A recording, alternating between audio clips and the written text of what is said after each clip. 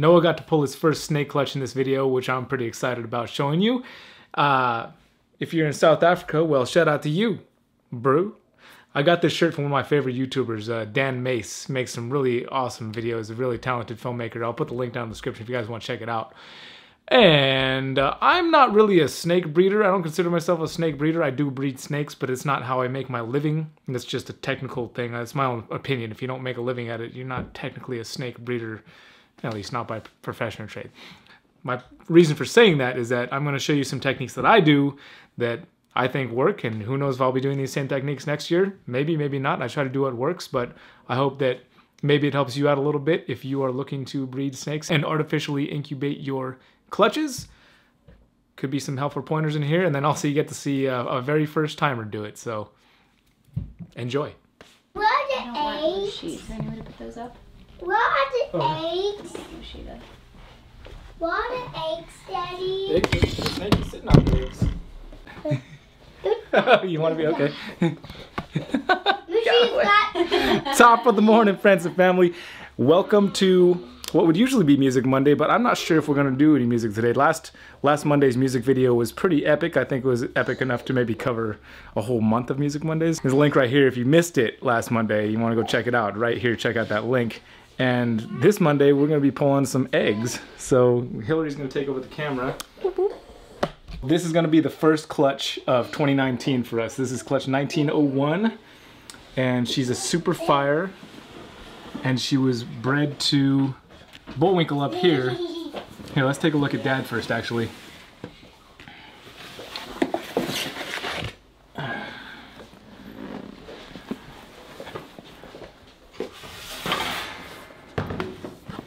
So Dad is a gorgeous, gorgeous snake. He's possibly one of the most beautiful snakes here, actually. I've really wanted for a while to pass his genetics on to offspring, so I'm really happy that he's finally sired a clutch. This is the first clutch that he sired here. His name's Bullwinkle Super Pastel Lesser. And as you can see, you can zoom on that. Okay. As you can see, he is just an amazingly stunning snake. And then Mom being a super fire, all the babies are going to be at least fireflies and firefly lessers. So we're going to get, on average, 50% fireflies and 50% firefly lessers. Would one of you boys like to try and take the snake's eggs from the snake? What? You guys aren't paying any attention? If you guys are going to be down here, you have to be paying attention to what's going on in the room, okay? Are you guys ready to pay attention in the room, or should Daddy do this by himself?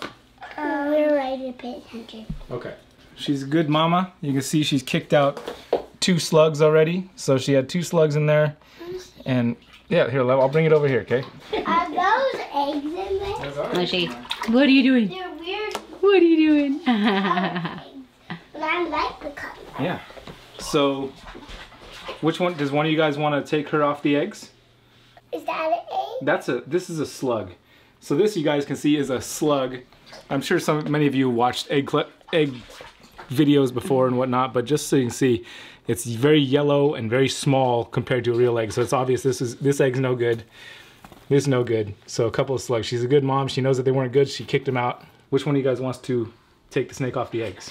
I do. I do. Oh, you both do, huh? Well, Okay, let me tell you what to do. So Noah, okay, so we'll let Noah pull them off the eggs. So neither of you guys have ever done this, so we'll let Noah go first since he's the oldest. And Noah, you can take her off the eggs, and then Eli, you can put her away, okay? Okay. So Noah, what I want you to do is just be very gentle and very careful. No, you need to take her off the front first. You can come down here. Unwrap her. Take 2 hands. You need 2 hands. Why did she make She's just that breathing. noise? If you're going to be scared, then I'm going to let Eli do it. I know. I'm just saying. You just need to gently unwrap her. 2 hands, please. 2 hands. With your other hand. And then just unwrap her from the eggs. Here you go. Now grab her other part of her body, Yep, a little don't lower. move the eggs. Try to let the eggs stay still. Okay? Go ahead. You can pick her up. Okay. She's fine. If she was going to bite you, she would have bit you already. I promise. Get a good grip on her. There you go. So what I'll do is I'll just double check. I can see that she's pretty much empty, but I'll just do a quick check and make sure she doesn't have any eggs or slugs left in her.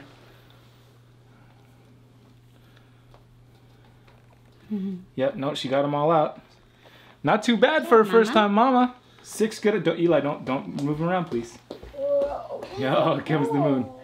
So, Moon, do you want to put the snaky back? I didn't know that snake eggs are soft. Yeah, they're definitely very soft.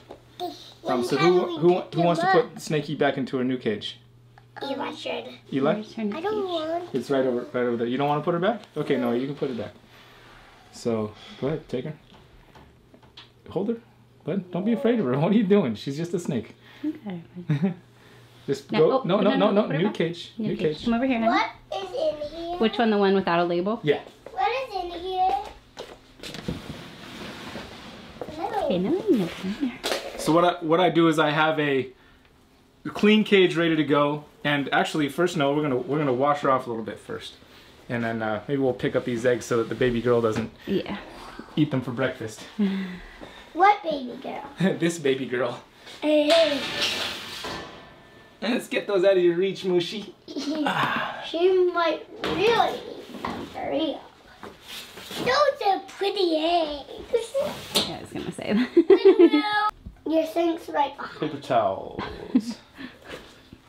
Your sink's right behind Oh, you. thanks, Noah. So what I like to do is take 1 drop of dish soap, like literally 1 tiny drop, maybe even less soap. I don't even really want to see too many bubbles. Just like the lightest soap water mixture I can, basically. Just have a hint of soap in there, just a hint of soap.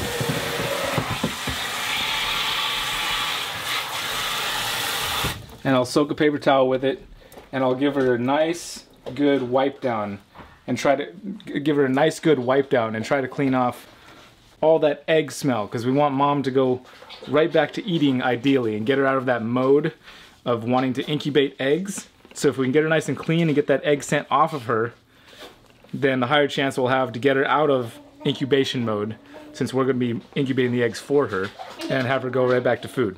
And that's also why we put her back into a fresh, clean cage that she wasn't in before, with new substrate, fresh water, completely clean. And then we'll take a completely clean, soap-free paper towel with a little bit of wet moisture to it, and give her another wipe just to get any potential soap residue off, and put her back in her fresh cage. And next time we do feeding, we'll see if she wants to take some food on the next feeding. And if everything was done right there, then a high chance that she will.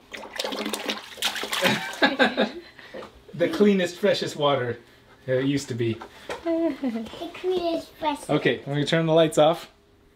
So the embryos should all be on top, since this is how they were laid by Mom. And you can see right here, we got the, can you see that?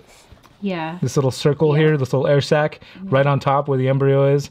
And so if Mom did a perfect job, then all of those will be kind of on top. You got another one kind of on top over here. This one's sitting on top over here. When will they hatch? About 55 days. Are those really slugs? Like a sea slug? So Mom did a perfect job laying them all out, and they're all... Mom did a perfect job laying them. They're all face up the right way. And we got a unhappy customer over there. This is my easy egg setup. It's just I'll put a link right here for how to make this tub and all the way it's made. The only difference... Hey! Interrupting cow. So the only difference between this and the egg setup video I'm going to show you right here is I started using perlite. And you want to make sure if you're using perlite, you get the 100% perlite, because if there's any additives, it could be really bad for the eggs. So you need to make sure it's 100% perlite if you're using perlite in your substrate. And then I'm just going to cover this with a piece of press and seal, cover it up, and put it in the incubator. Previously you've used toothpicks. Yeah, I have used toothpicks, but since these are all stuck together nicely, there's very little chance of them rolling around, so I'm not going to use my toothpicks.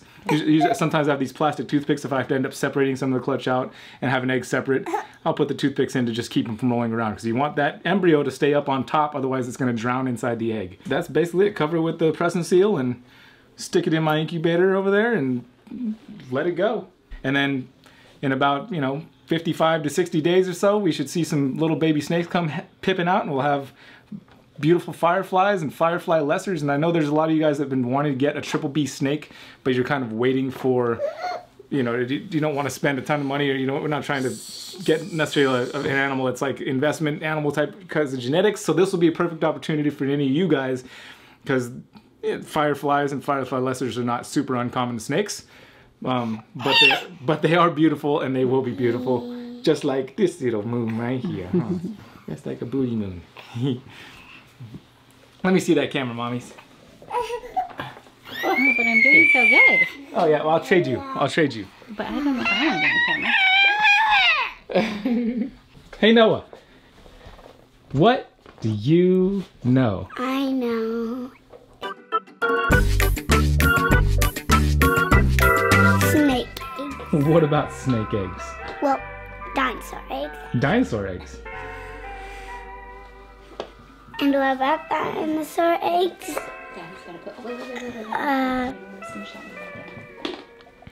That there. Focus, stop picking your nose. That there. White. All eggs are white. Really? All eggs are white? Mm-hmm. Well, not all eggs, but most eggs. And dinos, if it's a carnivore egg, it might be a different color than a herbivore egg. And that's all I know. Do you know that, or are you just speculating? Just speculating. Hey Eli, what do you know about hitting your head on the corner of that tray right there? Well, Have you done that before? yeah.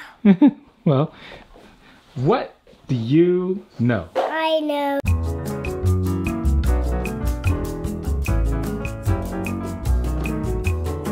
Snakes. What about snakes? That they have white eggs, and that's what I know.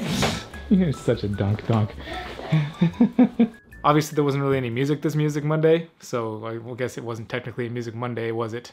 But I thought maybe you guys enjoyed this anyway. Hopefully you did.